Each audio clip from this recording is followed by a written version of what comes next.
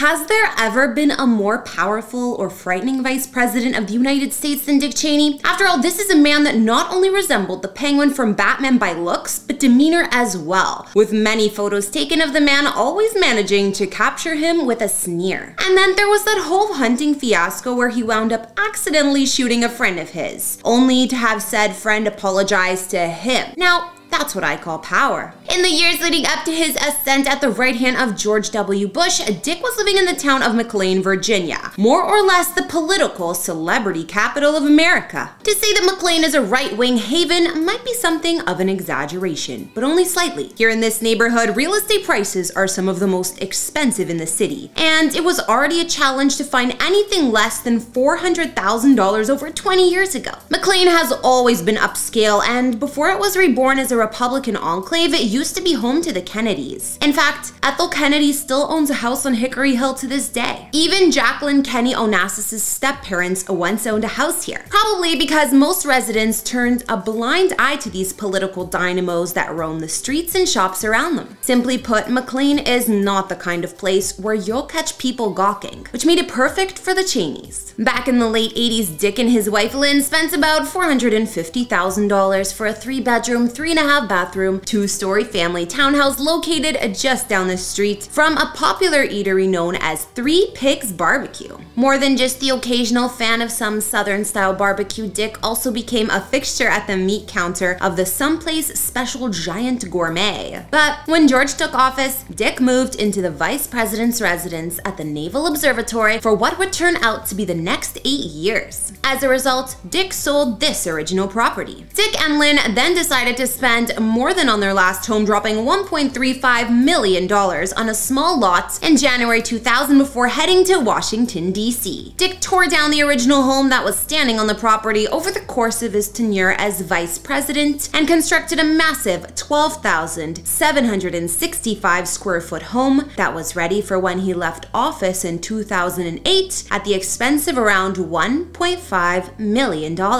In terms of location, Cheney's people have done a fantastic job scrubbing all potential details about where the former vice president lives from the internet. For the most part, all you're gonna find are dead links and timeouts. What I can tell you is that Cheney's new neighborhood was close enough to the CIA that he could easily wander over to their head office from time to time to make sure that everyone was up to snuff on their intelligence gathering. Now, when it comes to the interior, reports suggest that Cheney's residence is a 4-bedroom, 9-bathroom abode that includes his and her en-suites off the master bedroom on the first floor, as well as his and her libraries. Cheney also has 2 more bedrooms on the 2nd floor, along with a sitting room, an exercise room, and 3 bathrooms. There's even a playroom in the basement for the grandkids, as well as a spot above the attached 2-car garage where guests can stay in a 1-bedroom and bath quarters. Last but not least, considering Cheney's age, the home was installed with an elevator so that he could easily move from floor to floor. Now that you know where Dick spends the vast majority of his time, let's take a look at where he likes to vacation. In 2005, Dick Cheney paid $2.67 million for a stunning waterfront estate located in St. Michael, Maryland. Situated in Chesapeake Bay, this property would later be described by the New York Times as a wide, squat Mount Vernon. According to real estate records, Cheney bought this home under his Sumner LLC, a company that's managed by Dick's personal secretary. Dick is not the home's only owner of historical note. One of Thomas Edison's daughters, Madeline, lived here with her husband John Sloan, who originally built the cottage as their private shore getaway. They even named it Ballintober after a medieval castle in Ireland. Constructed in 1930 and built atop 9 acres of land, Cheney's picturesque property is located about 2 miles from his longtime friend and former co-worker Donald Rumsfeld, who purchased his own home in the area for $1.5 million in 2003. This gated tree-lined estate features an expansive compound that reportedly totals 5 bedrooms, 4.5 baths, as well as nearly 5,000 square feet of living space. Boasting an open floor plan, the main house includes a light-filled living room with 3 walls of windows, offering breathtaking views of the surrounding water. In addition, there's also a kitchen that flows out to a family room bedroom, along with a formal dining room and primary suite located on the first floor. Since the Cheneys are likely to have visitors drop by pretty often, the home also offers plenty of room for friends and family. Not only is there a separate guest cottage, there's a guest suite attached to the 3-car garage. There's also plenty of room outside where you'll discover multiple patios, gardens, a pool, and a deep water dock. Dick and his wife would vacation at this lovely home regularly each summer, but then in 2019, he listed the home for just under $2.5 million,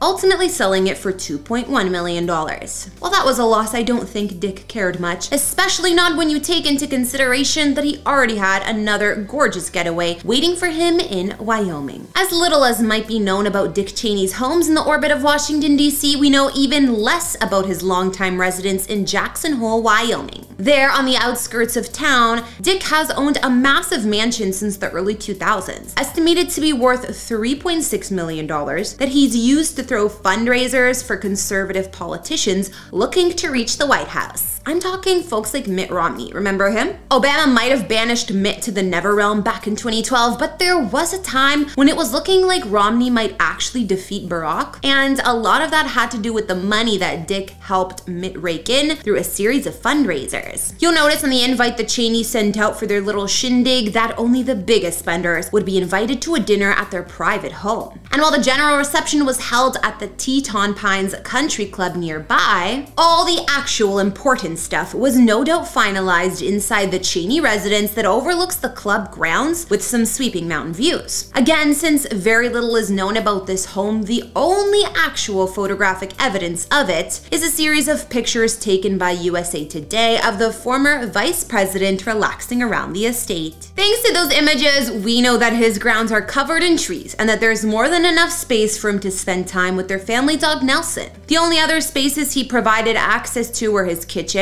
which boasts granite counters, dark wood cabinets, and stainless steel appliances. And Cheney also has a nice, if not kind of underwhelming study located on site that boasts leather chairs, picture frame windows, reading materials, and a stone fireplace. Well, there you have it. All the information on Dick Cheney's homes that's fit for video. But with Cheney, you don't know what's gonna happen next. Thanks so much for joining me, and before you head out, consider answering the following question. What's the craziest Dick Cheney story you've ever heard? Shooting his own friend by accident is only the tip of the iceberg, so remind me of some of your old favorites down below. Otherwise, like, subscribe, and turn on your notifications to never miss an episode. My name's Kara, and if you'd like to check out another tour, then stay tuned to see inside the homes of Dick's running mate, George W. Bush. I'll see you all next time. Bye. In these videos, we don't reveal any addresses, and even though I've done a house tour of my own place, please do not show up at any private residences because it's not safe for anyone. George W. Bush is best known for serving 2 terms as the 43rd President of the United States and facing a series of major challenges during the course of it, including not only the 9/11 terrorist attacks, but also the beginning stages of the 2008 economic collapse. It was a lot. Which is probably why once he was finally free from office, Bush immediately returned to the comforts of Texas, the state where he once served as governor. In 1999, just a couple of years short of becoming president, Bush bought a 1,500-acre hog farm known as Prairie Chapel Ranch, and then completed the development of the site in 2001, following his appointment to the most important position in the entire country. Located in the sweet spot about halfway between Dallas and Austin, the natural beauty of this incredible land is precisely what drew George and his wife Laura to the area. Occupying just about 1,600 acres near the hole-in-the-wall town of Crawford, the Bush estate is anchored by a strong but modest house that finds different ways to honor the history of its location. Prior to his retirement from office, Bush used this property as the Western White House, often welcoming numerous heads of states. Of course, Bush was also spotted more than a few times on this property, getting his hands dirty by clearing brush and enjoying the searing heat. Today, the ranch remains the president's getaway, a place to unwind and spend time with his family on the weekends, while also entertaining close friends and the occasional prominent cultural leader. Of course, with all that intended use, this place needed to look pretty spectacular. So George and Laura put together a special team to help bring their retirement estate to life. When George and Laura Bush first bought this property, their friend, Dee Dee Rose, immediately recommended that they hire David Heyman to build their home. When the former First Lady was growing up in Midland, Texas, her father used to build spec houses, more specifically one-story homes that were low to the ground. So when discussing how they wanted their new home to look with David, that's exactly what Laura asked for. In the end, David's designs carefully placed the single-level 3-bedroom limestone structure as well as an adjacent 2-suite guest house amidst an existing grove of live oaks and cedar elms. Wrapped by deep roof overhangs, some of which are up to 10 feet wide and used to deflect both the region's boiling sunlight as well as occasional torrential downpours, the Bush family dwelling boasts tall windows that add a romantic flair to its otherwise unpretentious facade. Because the couple wanted a mix of indoor-outdoor living, many of the home's windows also act as doors that open to covered terraces, walkways, grass lawns,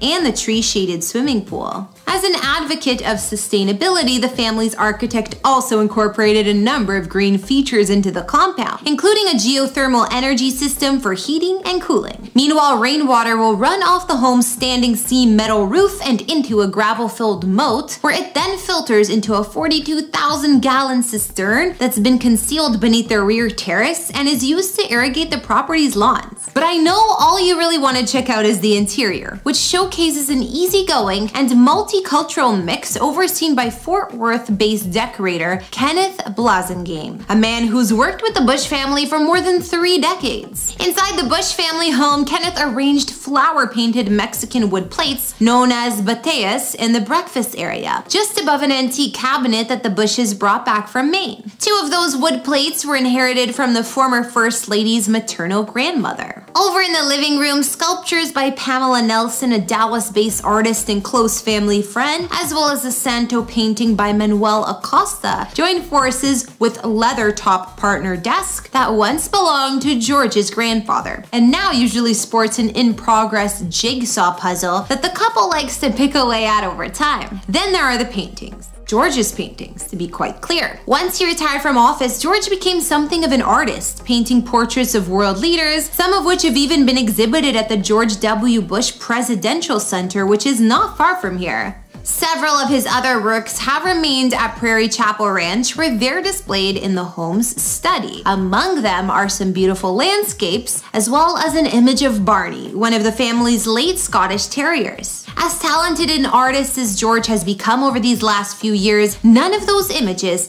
managed to capture the actual natural beauty of the estate surrounding the main house. Just outside, you'll find resilient red and yellow firewheels, white prickly poppies, as well as Texas blue bonnets, the official state flower that were hand-selected by Laura herself. As for George, he's just as much of a nature enthusiast, and elsewhere on the property, he cultivates thousands of live oaks, bur oaks, bald cypresses, and other species on a 90-acre tree farm. Idyllic settings such as that are the reason why George's daughter Jenna eventually decided to say "I do" directly on the ground when she held her wedding ceremony here back in 2008. But as picture-perfect as this estate is, George and Laura don't spend every second here. A lot of the time, they're living out of their home in nearby Dallas. If you can't find him at his gorgeous retreat, odds are you'll locate George W. Bush at his home in Dallas, Texas, in the northern neighborhood of Preston Hollow. George settled on this location largely because of his history with the place. Prior to becoming president, Bush and Laura lived in this exact same neighborhood from 1988 to 1995 on a block that was lined with oak trees and single-story houses. Their twin daughters still remember attending a private school nearby, and George, well, he used to love to jog outside before stopping off at a local pizza joint.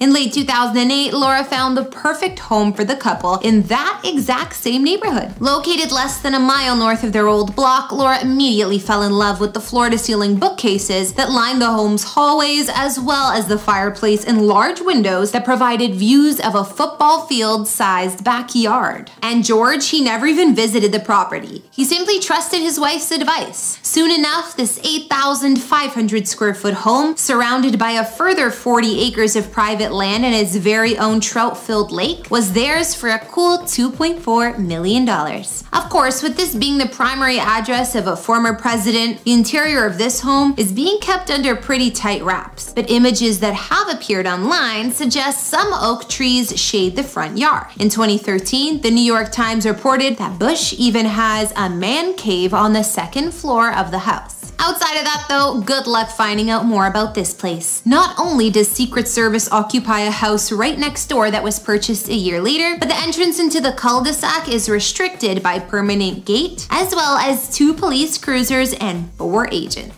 If you're interested in ever trying to become George's neighbor, you better start saving up now, because many of the homes in the surrounding area are outrageously expensive. Like the $100 million property that belonged to businessman Tom Hicks, and a $15 million home nearby that was built to resemble none other than the White House itself. All right, everyone, that's gonna bring this latest edition of House Tour to a close. Thanks for joining me, and before you head out, consider answering the following question. If you owned your own ranch, would you enjoy getting your hands dirty and running it yourself? Let me know if you're as good at clearing brush as George W. Bush in the comments down below. Otherwise, like, subscribe, and turn on your notifications to make sure you never miss an episode.